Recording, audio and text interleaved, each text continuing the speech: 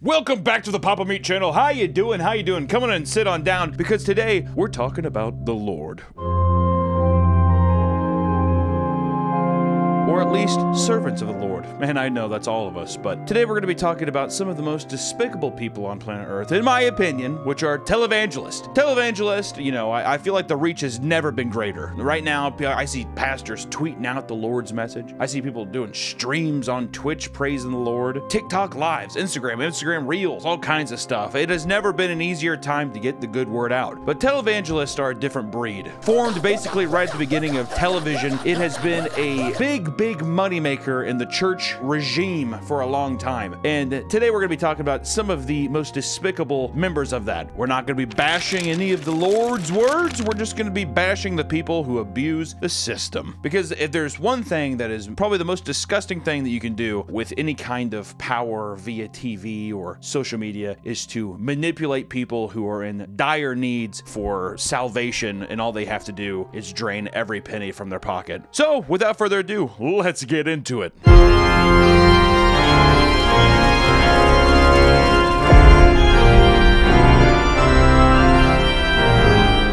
Wait! Ooh, I got something to tell you. You better listen up. You better listen good. The Lord has come down and He's told me something. He's told me something good. He's told me something special now. He's saying that we officially have our Gamer Subs flavor. Raw meat. Ooh, baby, and it's the best. It's a nice watermelon cantaloupe surprise that'll make you say, oh, Mamma Mia, praise the Lord. And right now, you can get it at gamersubs.com. Just head on over there, get yourself a little raw meat, and use promo code Papa Meat at checkout to get 10% off. Oh, baby.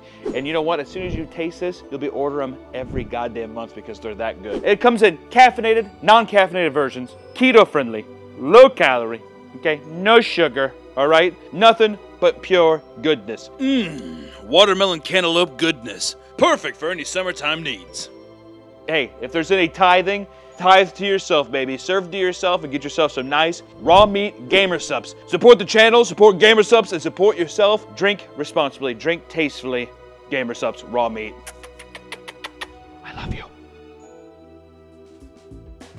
Did you know there are over 1,700 mega churches in the US alone? A mega church is defined as having a weekly average of 2,000 more people. And you know, you get into stuff too where the churches, I mean, mega does not even scratch the surface to the size of some of these people's complexes. I mean, an unbelievable amount of people. Almost like every weekend you're going to see a pop star act. The stage is that big. There's that many people filling up stadiums, literal stadiums of attendees. It's pretty amazing. But with tax-exempt status, churches are big business, pulling in an estimated $74.5 billion a year, which is pretty fucked. I mean, I don't think people really fully appreciate the tax-exempt status. You know, for a lot of smaller churches where it's a mom-and-pop organization and maybe it's in a small town, having tax-exempt probably helps alleviate a lot of the things of maintaining and running the church and putting it back into the community somehow, versus being a pop idol god amongst your own peers and having tax-exempt status is fucking insane, especially whenever regular fast food workers, people who work regular 9-to-5 jobs are paying taxes every paycheck, and then you have fucking Joel Osteen over there driving Ferraris and all kinds of shit, not having to pay the government one single dime. It's pretty fucked, which we'll get into that right now. Peter Popoff, what a great name. Peter Popoff, who's worth $10 million, claimed to be a clairvoyant, but received messages from an earpiece from his wife, which was proven by James Randi. She lives at 1627 10th Street. 1627 10th Street? Is that right? That's right. Wait. Clairvoyant is where you can speak to the dead, right? What was that one show where it was like The Medium? Remember the guy? He'd be like, I'm hearing a Tim, and someone would be like, that's my husband's name. He's like, you. Basically him. That was him as well? Okay. Which he was great because he was almost like a shaman. And he would accurately announce home addresses and specific illnesses of audience members during his healing sermons, called his skeptics tools of the devil. What's kind of funny about this is that, I don't know the specifics of this, but I imagine that people who are showing up to the church, they probably filled out something of like, what's an ailment you have, or who's a recently deceased person, and they would probably fill that out and put it in there, and then they would have like specific seating or something. She'd gotten her information from prayer cards filled out by the faithful before the show began. Or probably to where they could be like, oh, that's your name, this is her, you know, they have like a little form. It'd be easier now. You can just Google up their name. Or did you just look up somebody's Facebook? Were you pretty depressed yesterday? I was. How did you know? Everyone's like, I follow that bitch. That bitch is some doom post. She's a black pillar. For real. Good Lord. Sold miracle spring water on TV. Which Peter Popoff's miracle spring water is a scam that involves respondents sleeping in the water, praying over it, and sending it back to Popoff with a donation. It's a pretty good deal. Also, to send thing back, that must be the shipping cost for that? Holy shit. In exchange, respondents are promised protection from disease and disability. Oh my god, that's so fucked up. As well as financial prosperity. The water is said to come from Russia Spring that protected those who drank it after the Chernobyl nuclear accident. I'm sure a lot of people drink a lot of water. Yeah, nothing bad happened to the Chernobyl people at all. Did you use the miracle? I used the miracle spring water twice, and you sent me this miracle spring water, and I followed the instructions. 2 days later, I got a check for $2,500. The following week, I got a check for $30,000. 2 checks, double portion blessing. What does that mean? What check? I don't know. Who wrote you the check? Could you be more specific? Whose name was on the check? She's like, you didn't prompt me that when you gave me the script. Whose name was on the check? What if she's like, your name? Your name's on the check. He's like, no, cut the broadcast. Cut the broadcast! His organization brings millions of dollars in a year, and no financial data is available since 2005 as they've gained non-profit status. The Lord is good. Oh, thank you, Jesus. Oh, thank you, Lord. One of Popoff's schemes was that he was claiming to sneak Bibles into the Soviet Union. What am I reading? What are we even talking about here? He reported that these Bibles were being floated over via helium air balloons. To facilitate this noble act, he requested large sums of money both for the large amount of Bibles he was buying and for the transportation. Popoff started getting huge sums for this effort, and when his skeptics asked him to prove the purchases of the books and balloons, he staged a burglary at his headquarters in 1985, which he later used on subsequent broadcasts to tearfully ask for more money to pay for the damages and replace the Bibles. That is so fucking funny. What a weird thing. So the scam that you're doing for people is that you're lying and say you're going to sneak Bibles into the Soviet Union using helium balloons. Why? This is why I feel so bad, because you only see a lot of time is that people who watch this stuff are people who are like, well, those people who follow that stuff are fucking dumb anyways. I'm like, these are like well-adjusted people who are almost indoctrinated into a cult. Like, they put so much of their own faith and their belief into this thing. And I don't think that any of these people are truly stupid. I mean, don't get me wrong, there's probably some fucking dunces there, and there's probably a couple bad eggs, but I just mean, this is just sheer manipulation, especially for something that's been going on so long. It's fucking crazy, man. And also, it's kind of one of those like weird, what was that one, the Stanford prison experiment thing, where it's like anybody with a shrivel amount of power will abuse it, and then anybody who's like under that will abide by what they say and stuff. Just feels weird. I can see people kind of being in this thing where they would never question anything that he says, and God, that's so funny. Tearfully ask for the money back. What a fucking pussy. Which the biggest and highest earning of these churches is Lakewood Church in Houston, Texas. Lakewood! Oh no, wait! Which is helmed by the ever controversial Joel Osteen. Joel Osteen's net worth is over $50 million. For a man who is serving the Lord and trying to bring people to salvation, I feel like you don't need $50 million. I'm gonna go on a big limb. Maybe if he had some kind of act that he did. I'm trying to think, like if he juggled. If he did his sermons and he juggled, would that, I don't know. Even then, I'm not sure. He has one of those extremely big shit-eating grins too. It's just, it oozes with that just kind of like fake, almost like veneer mask. I hate it, but he has the prosperity theology, which believes that it is the will of God for the pious Christians to receive material gain. Kind of like that book, The Secret, I think, which is literally, if you think it'll come in, it'll come. Not that kind of come, but it'll come. He lives in a $10.5 million mansion and drives a $325,000 Ferrari. These are things that really, to any other person, you'd be like, well, hey, he's a rich guy. But to a pastor, it seems just a bit, dare I say, inappropriate to be driving a Ferrari as a pastor. It'd be so funny if a woman's just like, thank you, Joe, the service was so good. He's like, get off me, poor bitch, and just peels out. He takes a salary of $200,000 a year from the church. I doubt it. I bet it's way more than that. Yeah, on paper, he tells the government, I take $200,000 a year.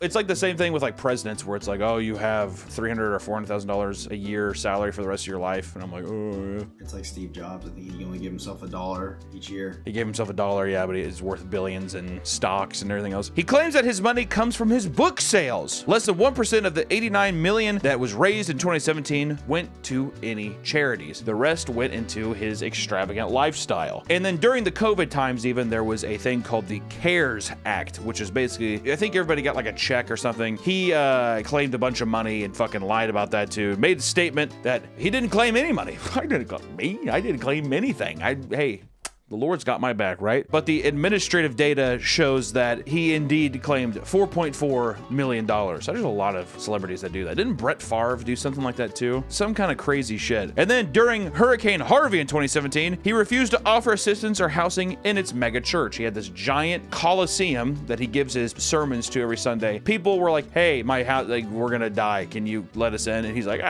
there's too much water. He kept claiming that there was flood water surrounding the entire building. Well, we would have let people in, but there was flooded water everywhere. There is just a plethora of photos that it couldn't look more dry, is the unfortunate thing. At least pick a lie that makes sense with video and photo proof is what I gotta say. Joel later said that they did open the doors and it always was opened. Had earlier stated that their church might open if all their shelters were full, and eventually they did open in a minimal capacity. In August of the next year, Houston Mayor Turner declared a day of honor for the church and Osteen for their efforts. Wow, what a stand-up guy. I'm pretty sure he only opened it also after there was like immense backlash. Pretty sure people were like, this guy's a fucking piece of shit, whatever. And let me tell you too, I'm pretty sure my mom has some of this dude's books and stuff. Do you think it's actually kind of an interesting thought experiment? If the majority of his wealth came from book sales, does that justify his extravagant lifestyle when the entire thing is you're preaching the Lord's word? You know what I mean? Did he pay taxes on those book sales? No, there's no way he paid taxes on those book sales. I doubt it. Well, even if he did, I'm just saying that like it's very hypocritical to be like, all you need is God, and then you give nothing back to anybody. And this is to me too, where I'm like, if it's your money, you can do whatever you want with it. But whenever you're a holier than thou kind of guy, it just seems fucking crazy. Next up, we have Jesse Duplantis, which he has a nice net worth of $20 million. What a pussy. Wow, only $20 million? Why don't you start selling some fucking books, you old bitch? Pastor of Voice of the Covenant Church. Voice of the Covenant Church. That's a fucking creepy ass. Voice of the Covenant Church. Claims the second coming of Christ has been delayed due to lack of donations to his congregation. And so what has hindered all these things is because people are not doing in the financial realm, because we live in an economic world, what God's called them to do. Come on, dude. Jesus is trying to make his way here. Can't fucking afford gas, all right? If you guys would just donate more, he'd show up faster. God, what do you not know about that? He begged his congregation to donate money so he could buy a $54 million plane after already having owned 3 private jets. Well, dude, I mean, come on. Private jets are kind of small. Turbulence is bad because they're tiny. Sometimes you need a $54 million plane. Got to get places. I like to think that he just travels like 45 miles in his $54 million plane. Really taking a nice page out of the book of all the other superstars who fly around the world and stuff. But he's just like, I just want to go down the road. The 4 jets of the apocalypse, dude. The 4 jets of the apocalypse? People would just pay him more money, then we could... we get to where we need to go. And when criticized for his $54 million plane and his 3 private jets, he said, and I quote, I really believe that if Jesus was physically on earth today, he wouldn't be riding a donkey. Think about that for a minute. He'd be in an airplane preaching the gospel all over the world. What a weird, tone-deaf thing. Jesus wouldn't be riding no donkey. He wouldn't be riding a donkey. He'd be in a Boeing. Hell, he'd be in a jet stream, flying around preaching the word. It's always funny when people say flying around preaching the world as if it's just like, it's just that convenient to just get in a jet and just be like, we're gonna go here today. And then they land and he's just like, hello. I've come to spread the good word. His house is a mega mansion, and he had it classified as a rectory. What's a rectory? A house where a minister or priest lives, usually near the church.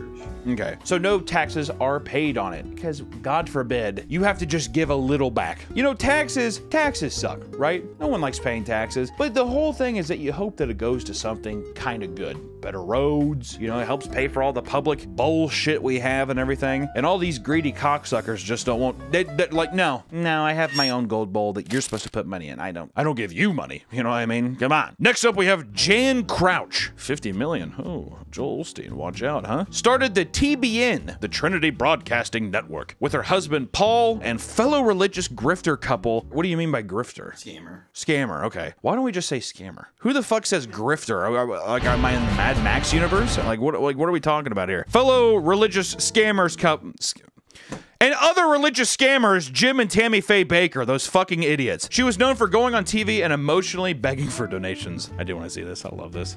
Sounds like certain Twitch streamers. It does sound like a couple Twitch streamers that I am not going to name, but I think we might know who they are. Last request. Said if you would just say on the air. Dude, why did Jan Crouch kind of got me acting up a little bit, huh? That bitch is like covered in like gold chains and stuff. She has the exact outfit Xerxes was wearing when Leonidas went up and he was like, can we not just fucking call it a day? We love you, Brenda. She will be watching because she watches 24 hours a day.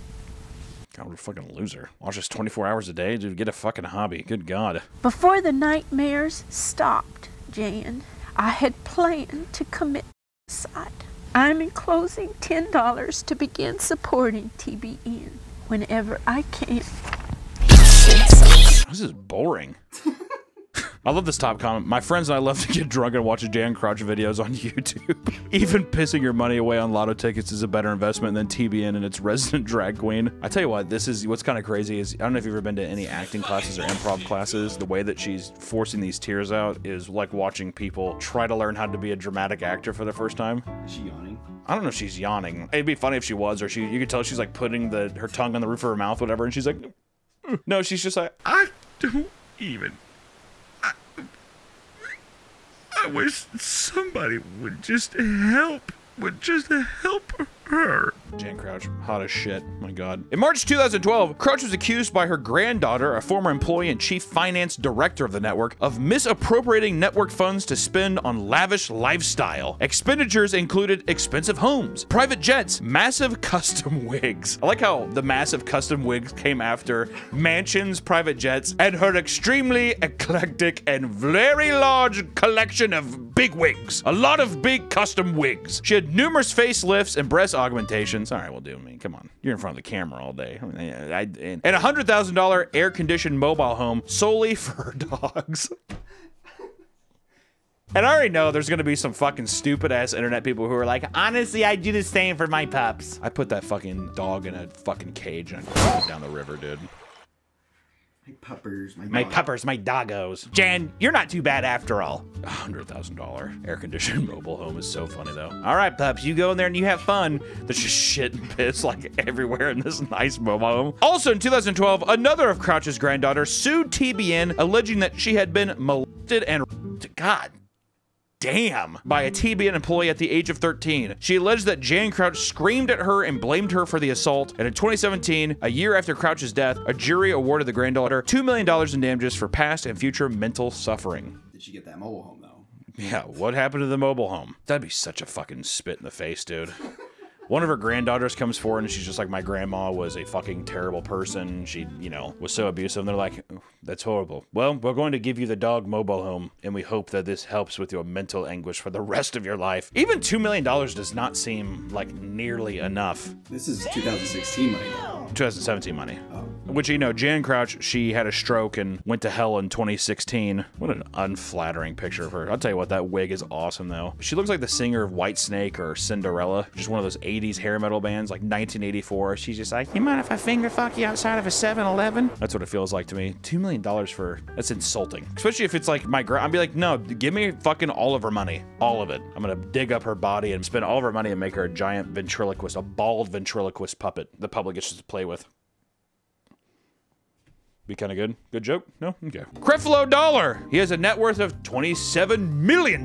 He's a televangelist for a newly founded denomination, Christian World Changers Church. That's a bad name. CWCC. Actually, kind of sounds like an old radio thing. CWCC.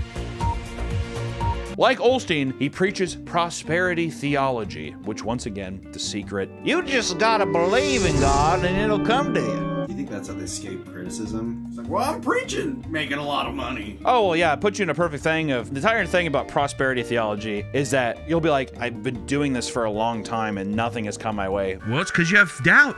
You're talking, but you're not really listening. Or whatever the fuck, you know what I mean? That kind of thing, where it's just like, you want to think that you're believing, but really, you're not giving your full faith, are you? And you're like, I guess not. Well, see, don't try giving it your full faith and I'm sure it'll work out. I mean, look at me. Now you're gonna see a bowl come by. You want to put about $4 or $5 in there for me? There you go. Yeah, the girl. Creflo Dollar owns 2 Rolls Royces, a private jet, and a very, luxury real estate.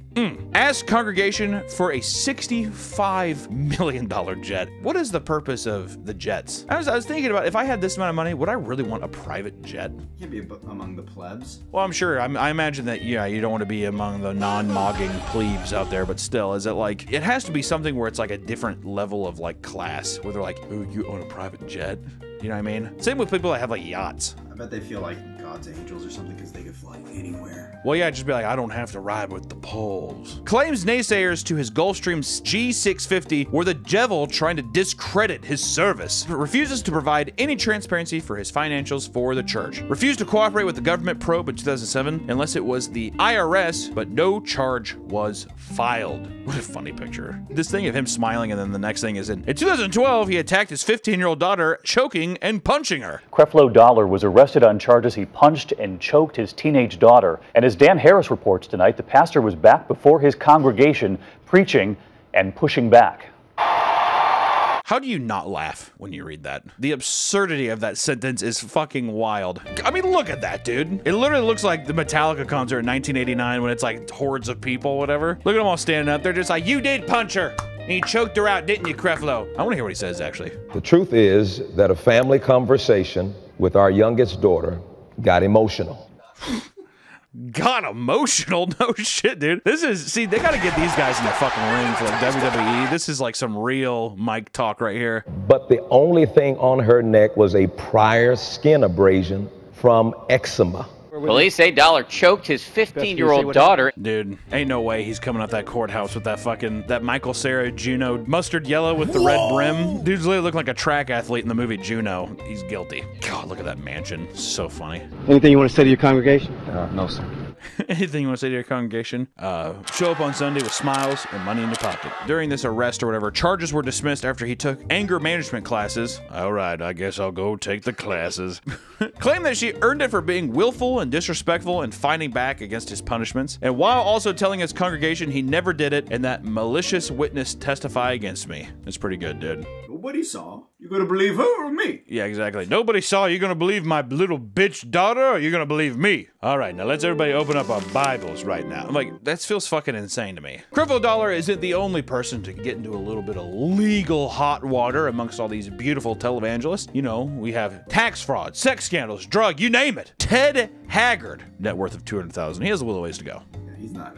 Actually, that's not that. No, he's kind of a salt of the earth guy. I like that. He's a pastor of the New Life Church in Colorado Springs, Colorado. Frequently preached against same-sex marriage, which, I mean, I feel like they all, you know what I mean? Well, I think he came out as having a sexual relationship. Oh, okay. So we don't have to debate about what we should think about homosexual activity. It's written in the Bible. This is the, like, craziest TED Talk. I see, like, that stage just makes you think of a TED Talk. I'm like, I think I know what you did last night. Good God. The weird Friends laugh track in the back. If you send me $1,000, I won't tell your wife.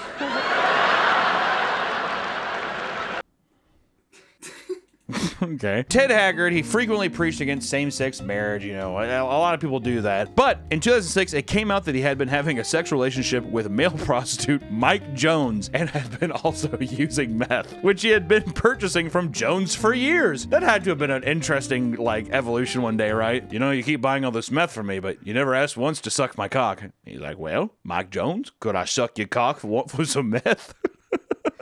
Do you think he used that as an excuse? Like, well, at first I was, you know, just buying meth from him, but... Only $200,000. But he probably fucking sucking some cock for some meth. Why not, dude? I bet you it was something where he gave him the meth baggie, and then he, like, accidentally touched his hand and was like, oh, sorry. And then, like, emotions started to flur there, and then all of a sudden, you know what? He shows up to Mike Jones's fucking motel in the middle of the night. It's all pouring rain. He's like, can I buy some meth? And he's like, I'm all out. And then they start making out, start fucking each other. I probably can't put butt fuck. that was a bit much, but when Haggard denied it, Jones provided a voicemail where Haggard was requesting meth. Became ungay and made up with his wife through a spiritual restoration process. And he went on Celebrity Wife Swap where he swapped wives with Gary Busey. What a weird... Is there any record of that voicemail? Hey, Mike. This is Ted Haggard. I really need some, I need some meth. I'm not gonna suck your cock this time. And I'm not sucking your cock anymore, even though I really like it, and I beat my dick off to it. I can't do it anymore. Alright, just let me know. Bye. Really, Jones? Can you take a moment and step out of the vehicle and just talk to us for a minute? Well, we can't get into much. We're a little late for an appointment. Okay. But suspension of my senior pastor's role. I resigned from the NAE because both of those roles are based on trust. And right now my trust is questionable. It's insane. My trust is questionable. Have you seen Mike Jones anywhere? I really want to talk to him. It's insane how even in this, though, he's still in pastor mode. The big smiles and everything. It's fucking crazy. And I know that Nicole asked you that night, but I have to ask you again, have you used meth? No, I have not. Okay. The only time the smile drops is when he knows that he's just... She's like, have you used meth? As soon as he hears the word meth, he's just like... Do you have some? No, I haven't used it. Do you have some? Are you Mike? Is that you? And what did you call him about? I called him to buy some meth, but I threw it away. How good is that? I called him to buy some meth, but I threw it away. Is that not the same thing the fucking files say in To Catch a Predator? I just came here to talk. I came here because I was joking. I'm just gonna buy her clothes. We're going to the mall. We're going to the mall. Me and Mike Jones are going to the mall. We're going to get ourselves outfits, suck each other's cock, and smoke meth. What's the big deal? And who were you buying the meth for? No, I was buying it for me, but I never used it. I love that smile came back, but I never used it.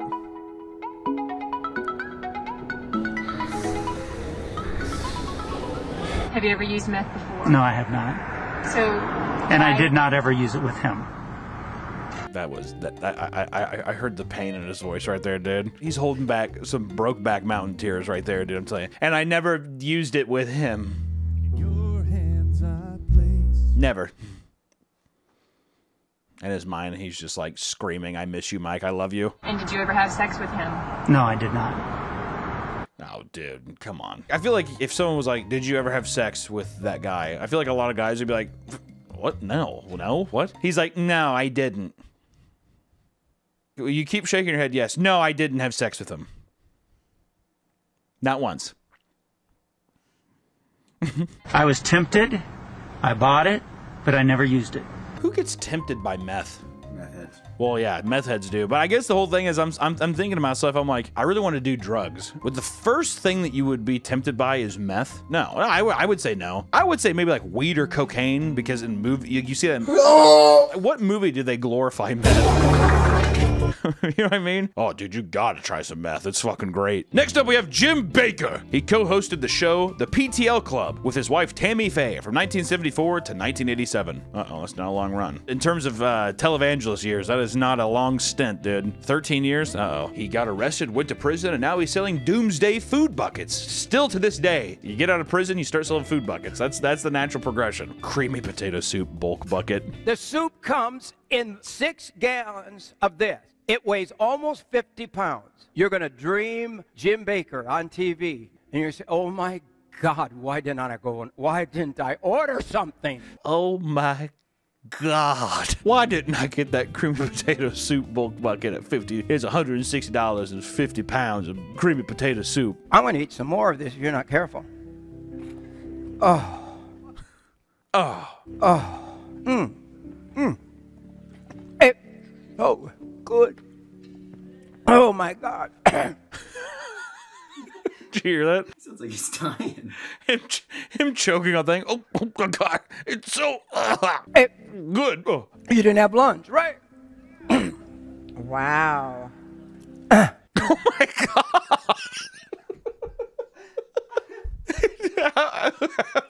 Why would you taste it if you know it's gonna be that bad, dude? Oh my God.